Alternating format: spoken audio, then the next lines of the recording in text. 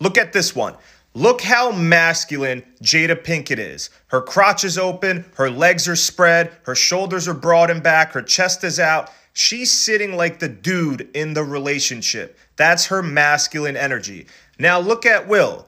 Look how feminine he looks. He's not taking up any room. He's leaning into her. He's that goofy guy, Willard Smith, that gets jaded every single time. You goofy guys, you guys still don't get it. The masculine frame will always win when you combine that with charm and charisma, and your woman will remain in her feminine. That's how a healthy relationship will work, when the woman is naturally in her feminine state and you remain in your masculine. This is why you get cheated on. This is why you get disrespected. And this is why everyone makes fun of you, because you are a bitch. That's why. You have to learn how to be masculine. You have to learn how to be the prize. Stop being that goofy dude and learn to be masculine.